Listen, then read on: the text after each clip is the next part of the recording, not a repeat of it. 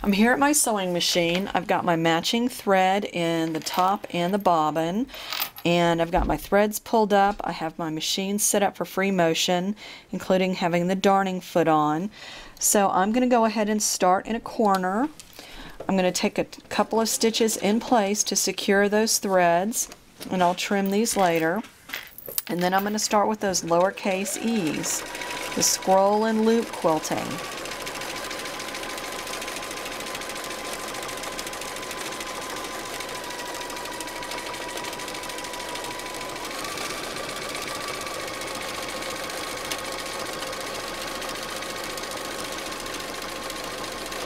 I'm going to fill up this area that's the square on the outside of the tulip, and then I'll work my way over around the tulip. Now here I'm coming up very close to the edge of that tulip, so what I will do is very slowly walk that over.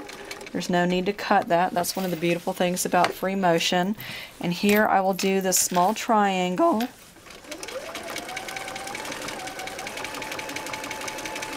And I don't have to do it in any particular order. I can make it look any way I want.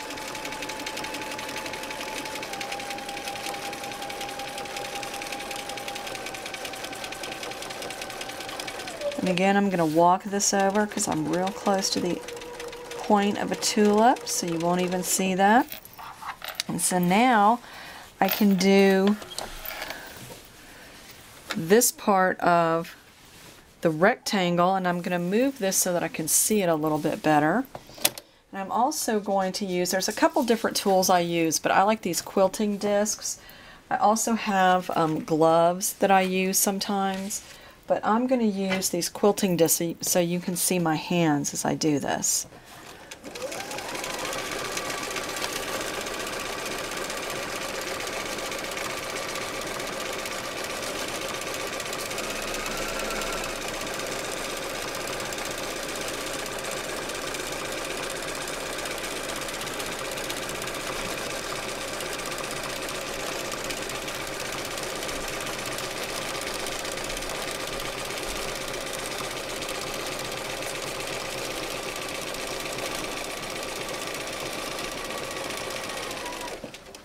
Now I could continue on here, but I'm going to do the top area first and then go around.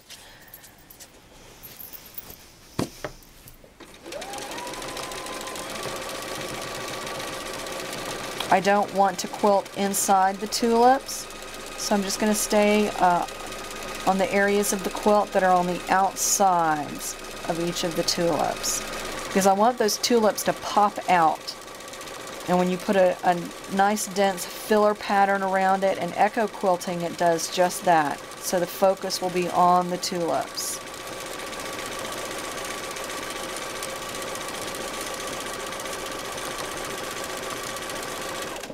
So that gives you a good idea of how you do free motion quilting. I'm going to finish the rest of this quilt and let you see it when it's all done. I've got the top quilted, and the table runner is ready to go except for the binding that I need to do. But here you can see I did echo quilting around the outsides of the tulip applique. This is done with your walking foot, and you're simply going to quilt along the edge of the tulip, and then at different intervals, I think I did it 1, 2, 3, 4 different times other than on the tulip. So it was a total of 5 different rounds of echo quilting, and I just used the half distance of my presser foot. When you're using your walking foot, it's a very wide foot, and so I used half of it. In fact, I'm going to get that so you can see it.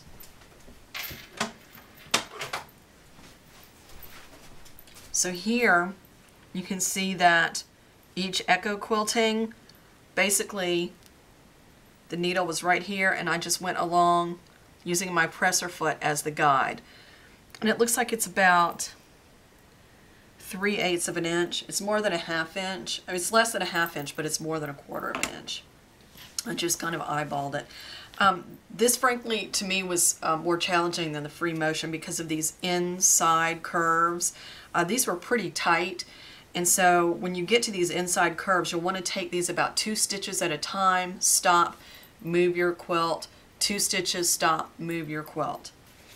Here in the free motion part, I free motioned around the tulips. Like I said, I wanted the tulips to pop out. I also did not free motion here and just did the scroll and loop quilting all around the tulips. And then in the border, I simply did the scroll and loop and added some leaves.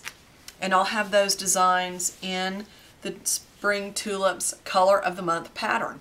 I hope you've enjoyed this video on quilting and it's given you some great tips so that you're ready to quilt your own Spring Tulips table runner.